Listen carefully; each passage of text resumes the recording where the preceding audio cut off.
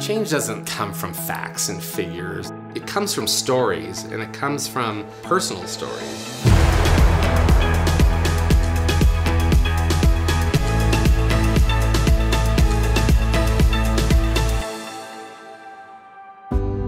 Sundance is kind of like the top of the mountain for indie filmmakers. Yeah, it's really a dream come true. It's surreal. I still don't really feel like I'm here. I think the films that come to Sundance are addressing really big issues. The stories that are here are so important and profound. The fact that Adobe, a company that also is working in this creative field, supports that kind of content and material, it's really important.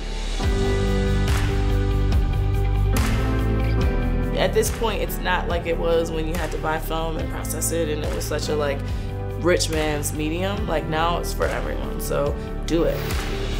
Premiere Pro allowed us to just concentrate on telling the story and less about importing and doing all these other things that slow down the process and would have really hindered our creative abilities. I have had a fantastic experience using Premiere.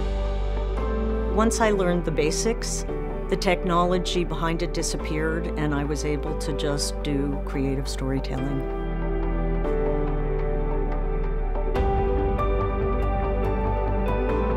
Being subscribers of the Creative Cloud, we have all these access to everything. We're like Illustrator, on the list, we got it. Yes. Photoshop, we got it. We knew at the very least we were going to be using a lot of Photoshop and a lot of After Effects. I'm continually pushing to use Premiere Pro on every project, and I get great results from it, and I love it.